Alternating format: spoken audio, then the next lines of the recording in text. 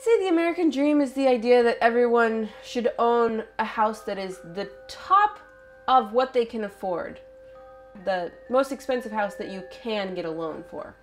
The snapshot of housing in Sitka, it's dynamic. We have extremely high-end homes, and then we have a third of our population that makes less than $25,000 a year.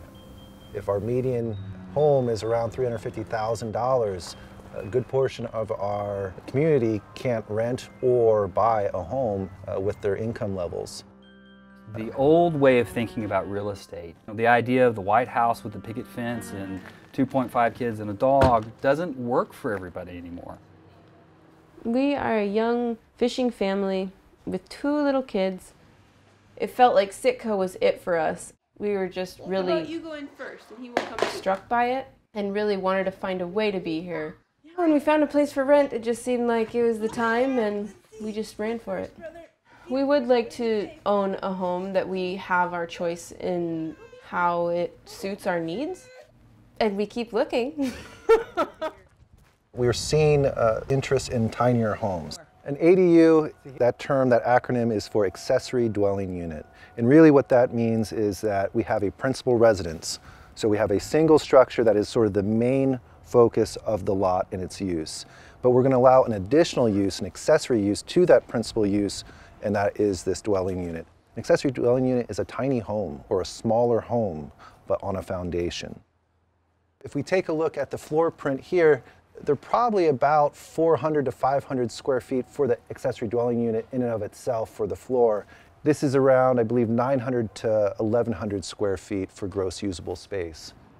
My ideal housing model for families like us and individuals and older people is being able to share in a property and having our private dwellings and yet having large communal space. There's many different types of home ownership. So you can see we're really hurting for views in this unit. There's multifamily, there's income property, there's real estate investing, and you don't need to be rich to be a real estate investor. You can really own something that makes not only economic sense, but is beautiful. When you think, gosh, I can't really afford a $600,000 home. Well, you can if you've got 2 units rented out, paying $2,000 a month total. All of a sudden, that mortgage payment's a lot easier. You have to change your mindset a little bit and say, well, how comfortable am I being with being a landlord? The efficiency is a little hard to film in it because it's tiny, but I think I think this will really work for you. And it's a great example of how a luxury unit can also provide housing for working folks. I think the idea of buying a larger home than you need and making it a rental or having an accessory dwelling is what a lot of people are doing.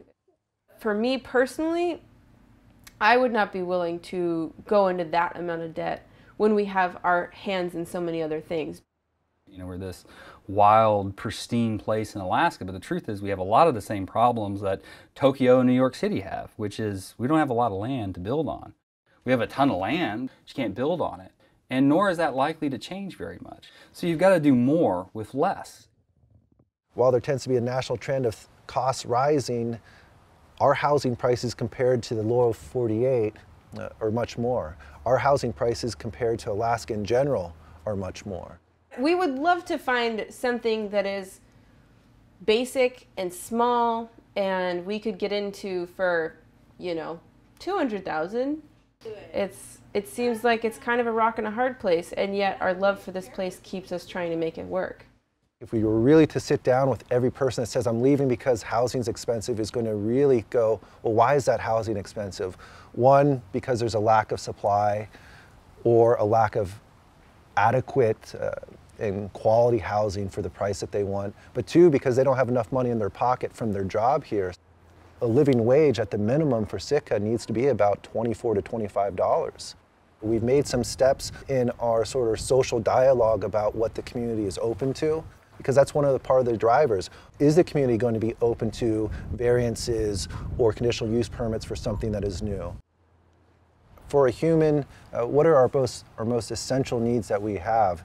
We need food, we need water, and we need shelter of some type.